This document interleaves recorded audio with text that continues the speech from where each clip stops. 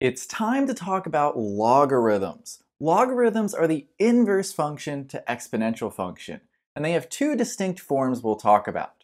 Remember, inverse means switch x and y. So if we have the exponential function y equals b to the x, if we interchange x and y, that would say x equals b to the y. That's the exponential form of the inverse of that exponential function.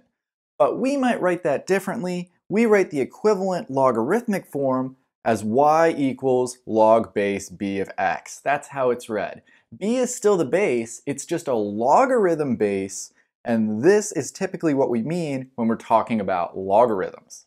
And this exponential logarithmic equivalency will help us solve a problem. We have x equals b to the y means the same thing as y equals log base b of x. So what does this mean? A quick example, 2 cubed, that's 8, 2 times 2 times 2, but we can put it in the equivalent logarithmic form, log base 2 of 8 is 3. Here's kind of a tricky question. Can we approximate log base 3 of 12? Remember what this really means. If log base 3 of 12 equals x, this means the same thing as 3 to the x power equals 12. In other words, what power of 3 would give us 12?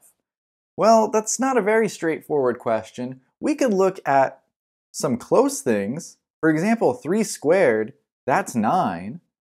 3 cubed, that's 27. 12 lives in between here. So, in other words, we're saying if we were to put these in logarithmic form, the thing that we care about, which is log base 3 of 12, this should live in between the equivalent logarithmic expressions for 3 squared equals 9 and 3 cubed equals 27.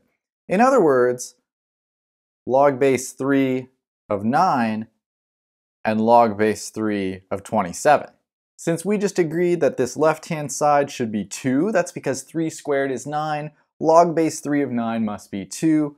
On the right here, this has to be 3. Log base 3 of 27 is 3, that's because 3 cubed is 27. And what we're interested in lives in between, so our answer has to be between 2 and 3.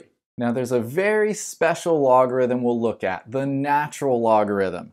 That's abbreviated ln. ln of x means the exact same thing as log base e of x. This base is so important for exponential functions and logarithmic functions, it gets its own notation. Going forward, if we ever see ln of x, that's the logarithm. It's called the natural logarithm of base e.